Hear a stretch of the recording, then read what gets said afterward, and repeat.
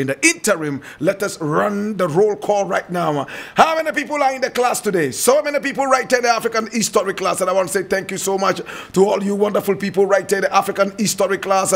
Join us on Twitter and also on Facebook, where you will see everything clear right there in the African History class. I want to say thank you to all you wonderful people right there in the African History class. I see you. Manasseh Azure Awuni. Thank you so much, TJ, all the way from Care City, aka Kaswa, for joining us. I also see you, Mighty Don Duvasti, aka the Mad Kuchoko engineer. Here you are also smiling at me, Ras Otumfo Nana Tutufalo to Jaja I.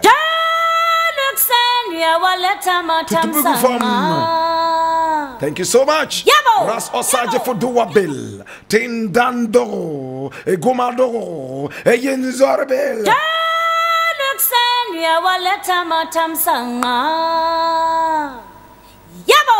Thank you so much, and I do appreciate you. Not everybody is also here. Is our photo archivist right in the African History class.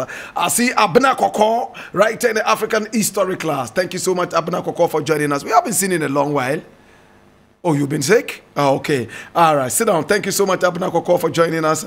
We appreciate you and we love you. What did you say? Oh, okay. You're coming back to Media General. Oh, okay. All right. Thank you so much. We do appreciate it. We'll talk more. Hold your peace. We'll talk later. All right. So this is the African History class, and I'm most excited to be with you. Many more people right there in the African History class. I want to say thank you so much to Clement Plasma for joining us. We appreciate you. Buhari, the AC specialist, is all the way from Nima. And I see many more people right there in the African History class. See King Solomon AOAF. He's all the way from Nigeria, from Yoruba land. Thank you so much, Terry Mapurisana. I see you, and I do appreciate you. Thank you for joining us all the way from Zimbabwe. And I see you too, smiling at me. I know what you want, and I'm about to give it to you. Thank you so much for joining us. Oh my God. You see who I see in class? Nana Konedu Ajiman Rollins.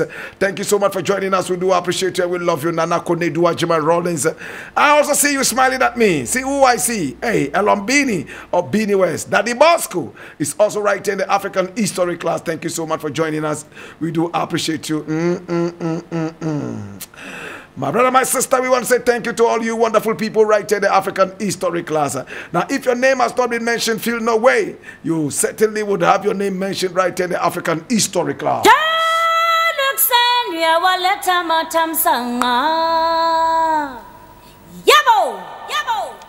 Today, we're going to tell you a story, and this story is about to go down. And the story is going to last 7 minutes. If you are ready, let's go. Remember, this is brought to you by the kind courtesy of Mark Bansi. And of course, Mark Bansi is that wonderful, wonderful fragrance and space scenting company born right here in Ghana. Call them on 0242250574 and get your Spirit of Timbuktu line of perfumes. They nourish your skin and they give you a very beautiful aroma. Oh my God. They have the Ndewura Jakpa, the Nefertiti, the Dinga Sisi. They all bear the names of our great African leaders. No problem at all. Oh, God have mercy. All right. So the class is going to be very short today. And right after that, I have a beautiful interview that I'm going to be having. And you're going to benefit from that interview. It's going to last only 7 minutes.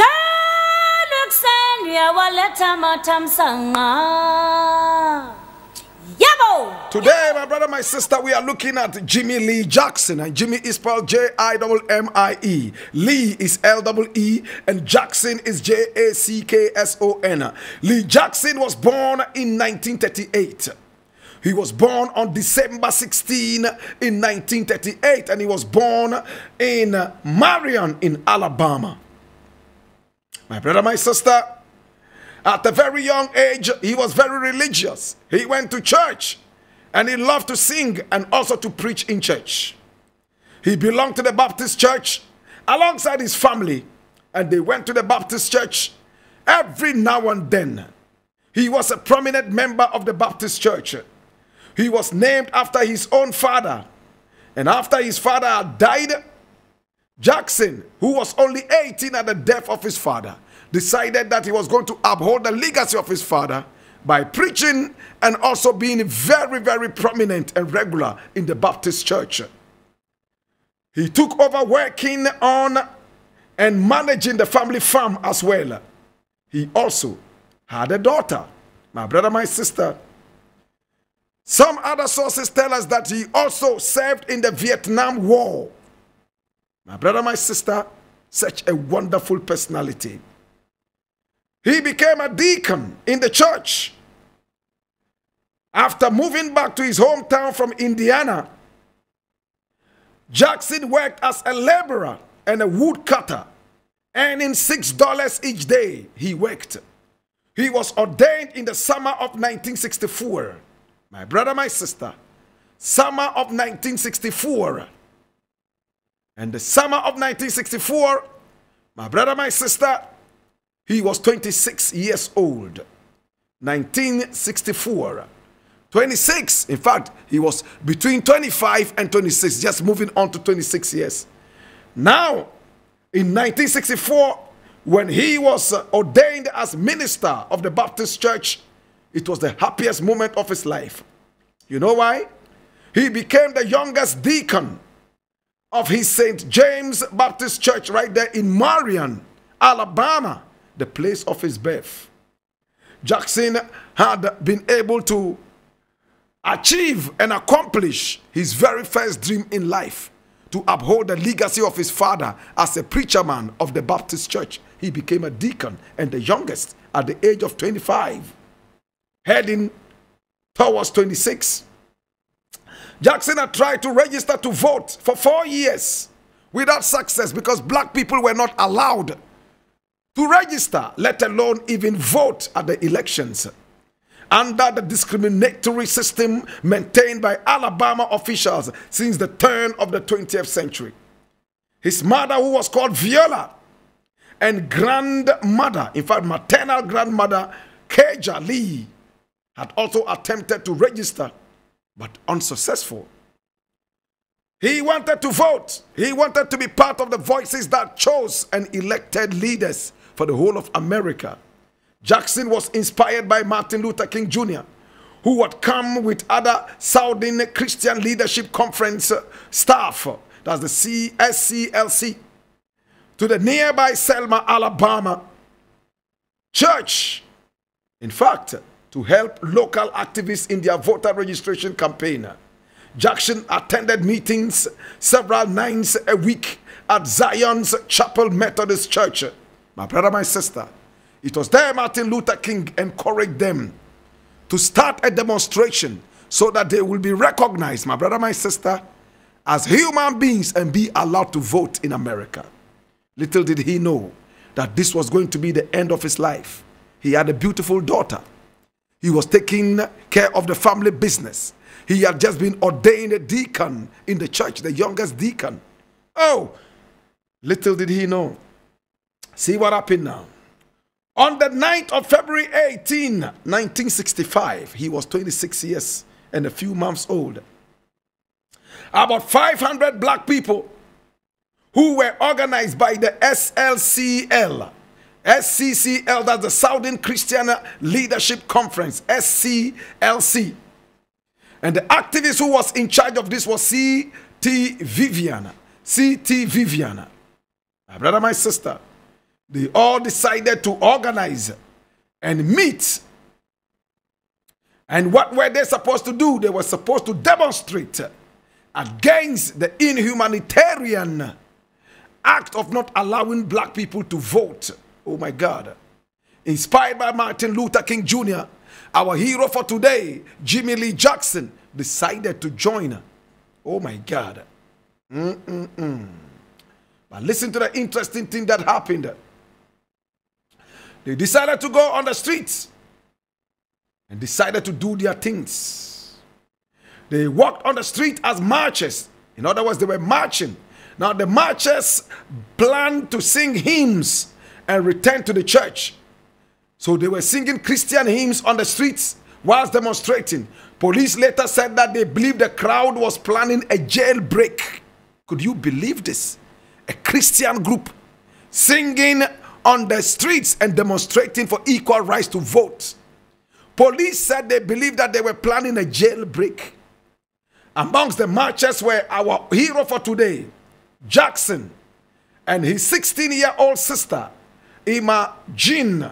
His mother was also part of it, and his maternal grandmother, who we mentioned earlier, Keja Lee. They were met at the post office by a line of Marian police officers, county sheriff's deputies, and Alabama state troopers. Now, during his standoff, street lights were abruptly turned off. And remember, it was in the night. Some sources say that they were shot out by the police, and the police began to beat the protesters. They beat them and beat them so mercilessly.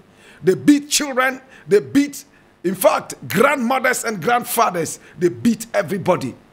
Amongst those beating were 2 United Press international photographers whose cameras were smashed, and NBC News correspondent Richard Valeriani. They were beaten badly and hospitalized because they suffered so many injuries. The marchers turned and scattered towards the church. They decided that they will return to the church and not continue with the demonstration. Jackson, his sister, his mother Viola Jackson, and his 82-year-old grandmother Keja Lee ran into Mark's Cafe behind the church, pursued by state troopers. Police clapped Lee to the floor in the kitchen. They beat him up badly. When Viola attempted to pull the police off, she was also beaten bad. When Jackson tried to protect his mother, one trooper threw him against a cigarette machine. He then pulled out a gun after hitting his head and his abdomen several times. It was not until 2:05 that Trooper James Bernard Fowler was publicly associated with the shooting after he pulled out his gun. People heard the gunshot, but they didn't know who was shot. It was just after, my brother, my sister, 2005, that Trooper James Bernard Fowler was seen as the man who shot.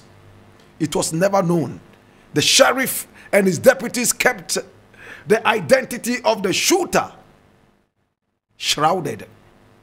He shot and killed our hero for today, Jimmy Lee Jackson, who was a Christian deacon. He had just been ordained deacon a few months back, and he was out there demonstrating peacefully. From the demonstration, they were supposed to return to the church to pray. In fact, his mother was beaten up. And when he tried to stop the policeman from beating his mother, he pulled out a gun and shot and killed him. In 1965, my brother, my sister, the name of the policeman never came up until 2005. From 1965 all the way to 2005. How many years? 20 solid years, my brother, my sister. 40 solid years, I beg your pardon. It took 40 years for the American police to release the name of the man who shot our hero for today. He died 8 days later in the hospital. My brother, my sister, having succumbed to his wounds and injuries.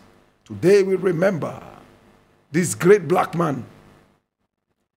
2 memorial services were held for Jimmy Lee Jackson.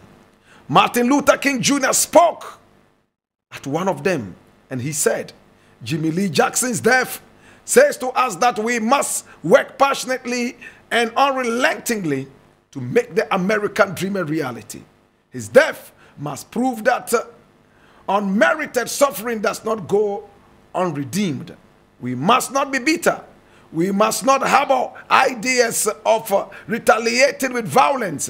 We must not lose faith in our own white brothers. This was what he said. And as a result of Jackson's death and other violence meted out, in fact, black people finally got the right to vote. They got the right to register and also to vote. But some people had to go down in order to make this a reality. But a grand jury declined to interdict Fowler in September 1965, denying him only by his surname. In fact, I beg your pardon, identifying him only by his surname, Fowler. They didn't want to put out his full name.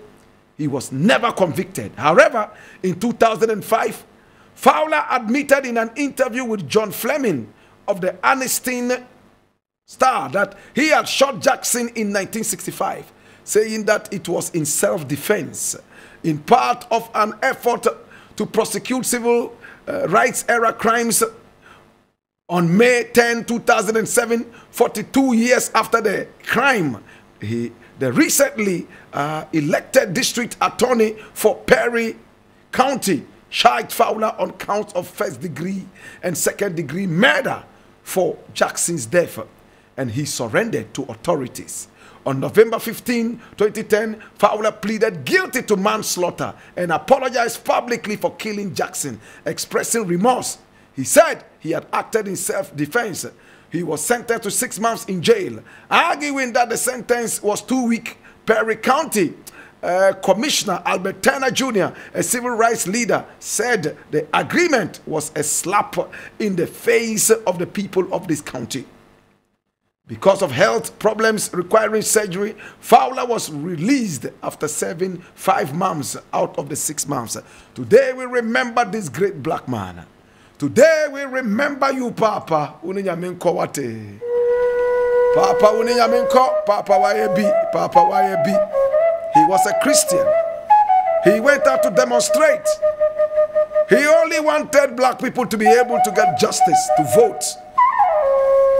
But James Fowler shot him fatally.